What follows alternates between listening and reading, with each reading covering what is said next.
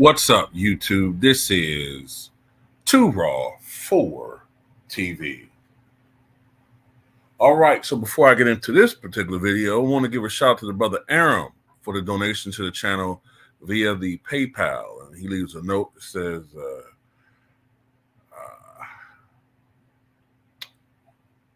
I'm part of a chat group. The discussion was if Tim Duncan and Larry Bird was drafted into the ABA, they would have not been as great and successful. My retort was that they would have dominated the league. What are your thoughts, Mike?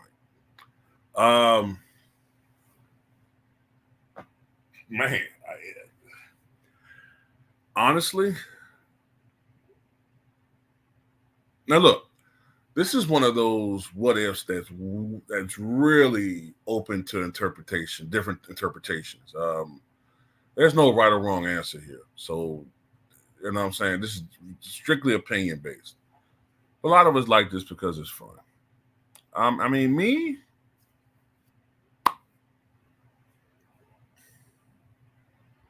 let me start with Tim Duncan.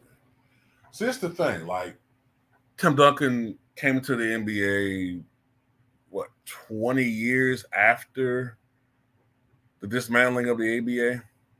So I'm assuming that in this situation, the ABA continued to be a rival to the NBA, much like how the WCW was a rival to WWE, right? For many years. So the thing is, are we going under the assumption that the ABA would have been similar in the 90s or the 80s as to what it was in the 70s as far as style of play and the strengths and weaknesses?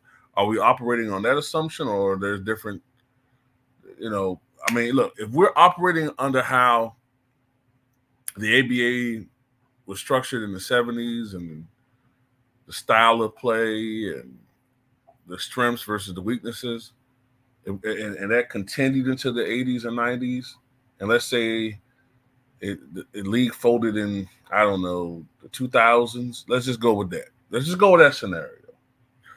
Well, Tim Duncan possibly would have been the greatest player in ABA history. And the reason why I operate on that assumption is the ABA had a tremendous strength, and that was his guard play. Rick Barry went to the ABA and came back a more complete basketball player. He was a better ball handler. He was a better facilitator. He was a better defender. And he was in better shape. I mean, he was already in great basketball shape, but he got even in better shape. He became more than just a primary scorer. He became a totally complete player. And that came from competing in the league that demanded that he got better and improved his skill because of the awesome perimeter guard play, especially after the first couple of years.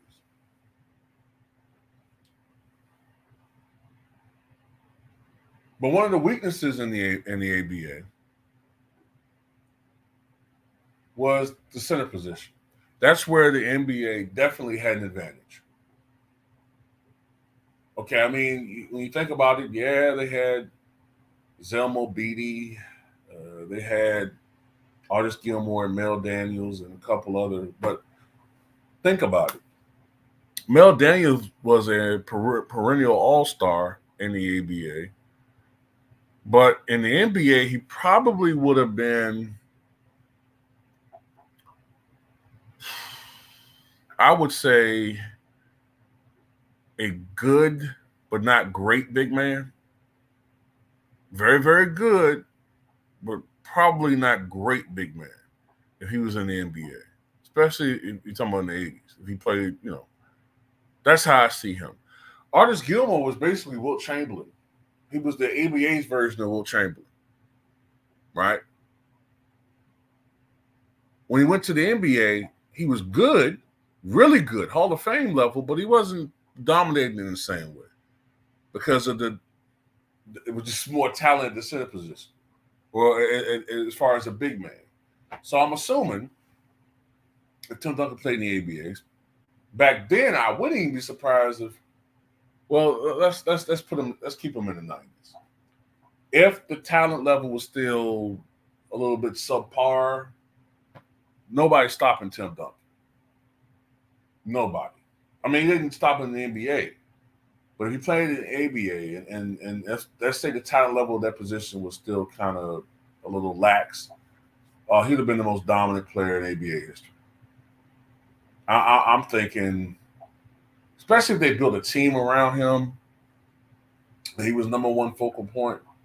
Man, I don't see why he doesn't average in the ABA 30 and 17. And I'm being honest. I'm being dead serious. 30 and 17 or 30 and 15, 30 and 16, somewhere in that range. Complete domination by him. I think he would have been the greatest ABA player of all time. Especially if you're talking about from an individual standpoint as far as dominance. If they build a good, but then again, if you're that dominant, you still should at least get to the ABA finals. You know what I'm saying?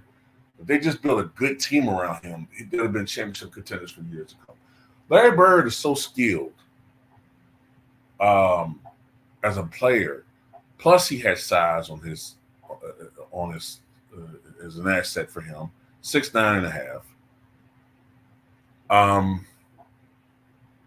I remember at the beginning of his career, he was a power forward, so he still would have those same advantages. But he's operating with skills that at that time were not common at that position. So, yeah, the assertion that they would have been worse doesn't make any sense. They would have been better. They would have been the two most dominant players in the history of the ABA, along with Julius Erving. And by the way, man, let's be honest, Larry Bird is white. So you could make an argument, since Bird came of age in 78, 79, came in the NBA in 79, if the ABA had just somehow lingered a little bit longer,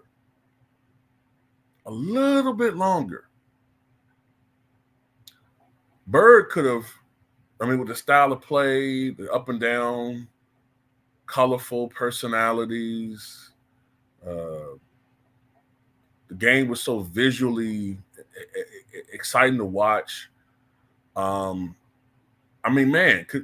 Bird would have brought asses to the seats. In those seats and asses, excuse me. He would have brought, I guess I was right the first time. He would have put asses in the seats, and the ABA could have, if they marketed correctly, if it's not Magic and Larry, it could have been Dr. J versus Bird. They're two small forwards. One is a high flyer, athletic phenom. The other one, more of a ground game, but a sharpshooter, team-orientated style of play.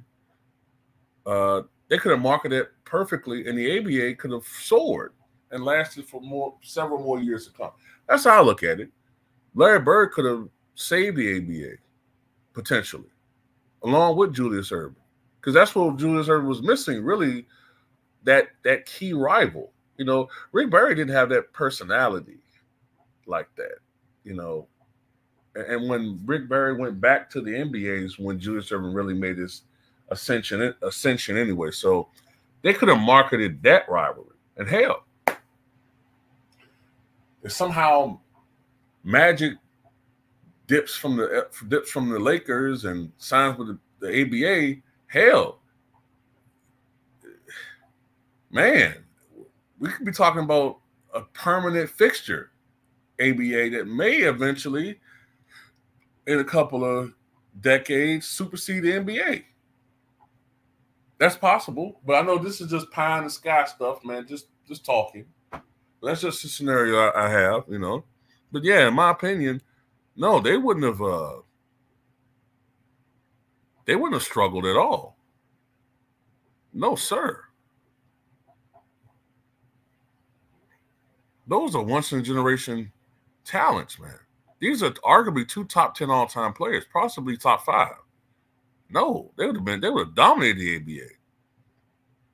Now, I don't know about championships, but I would assume that they would have been in that order as far as winning titles. But I don't like to put a number on it, but individually, no, they would have dominated. That's just my take on it. Tell me what you guys think.